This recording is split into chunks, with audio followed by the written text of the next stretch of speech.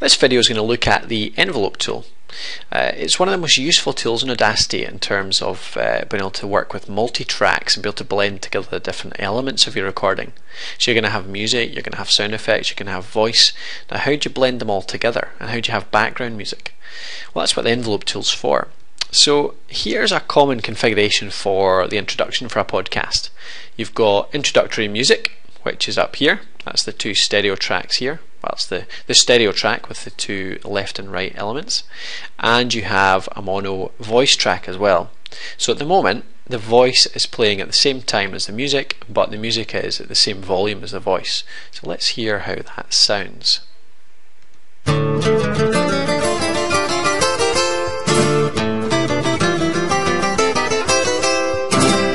Hey, and welcome to the show. This is the Audacity podcast, and we're going to be looking at everything that's happened in Audacity in the last week. We're looking at new additions, new updates, new plugins. Okay, so let's get started. So as you can tell, that's not too much use. You can barely hear the voice over the top of the music. But we don't want the music to be quiet the whole way through. We could obviously just make the music a little bit quieter using the amplify tool and sort of de-amplify it, but what we want is for the music to be loud at the start and then quietened down when the voice is playing, and then get loud again towards the end, and that's what we use the envelope tool for. So this is the envelope tool up here. It's a blue line with two arrows either side of it. Now when you click it, you can see that suddenly each of the tracks has a kind of a dark blue line at either end, and sort of grey banding across it. Now the way it works is that you decide where you want the music to start quietening down. So I want to start quieting down maybe about a second before, maybe about half a second before the start of the voice. So I'm going to click right about there on the music track.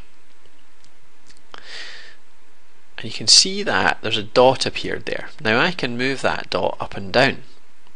You can see that that's actually, it looks like it's making it quieter, and it is. So if I left it like that, that would make the music very quiet, and it's like that because there's only one dot there. But what I can do is if I make it loud again, so that's at maximum loudness, and I just click again a little bit after the voice starts, that makes a second dot. Now what I can do is I can move the second dot and the first one stays where it is. So basically what it's saying is that I want the music to start at this volume at the start, play along until it hits the first dot, and then I want the music to change in volume, in this case going down towards the second dot, and then I want it to be constant beyond that. And you can move both of those dots around to change the volume, and it's very visual, so you can see that this first dot is quite loud there, that's making it quieter, and that's making it loud again. And you can see the sort of the ramping of the volume. So let's make it like that. So that looks like it's quite loud at the start, it's quite loud, and then suddenly it gets quieter, and then it plays in the background for a while. I'm going to bring that back a little bit. And you can make that nice and quiet.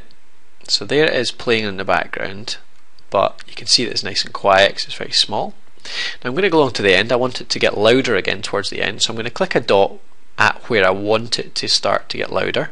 I'm going to click there, and that's going to stay where it is, and I'm going to click a dot at where I want it to be its loudest. So I'm going to click there, there's the dot, and then I'm going to drag that up. And you can see that I can move it around. There we go. So that's why it's called an envelope tool, because you're creating an envelope within which the music or the sound is, the volume is set. So it's coming along, it's in a big envelope here, so it's nice and loud, then the envelope gets smaller and smaller, and the audio is squeezed into a small envelope, so it's quiet, then the envelope gets big again towards the end. So that's all we need to do. Now if I go back to the start, let's play it and hear what that sounds like.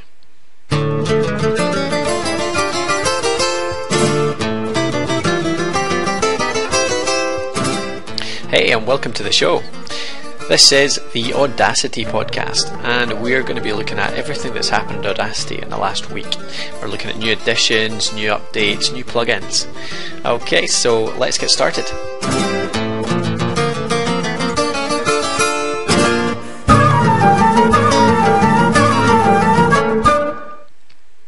Easy as that. So that sounds a bit more professional, sounds quite good. The voice is playing over the top of the audio, but the music is nice and quiet. So that's how the envelope tool works. You can do that on any audio clip at all, voice, sound effects, music, and you'll be using that all the time to make sure all your stuff blends in. So I hope that was useful to you, and thanks for listening.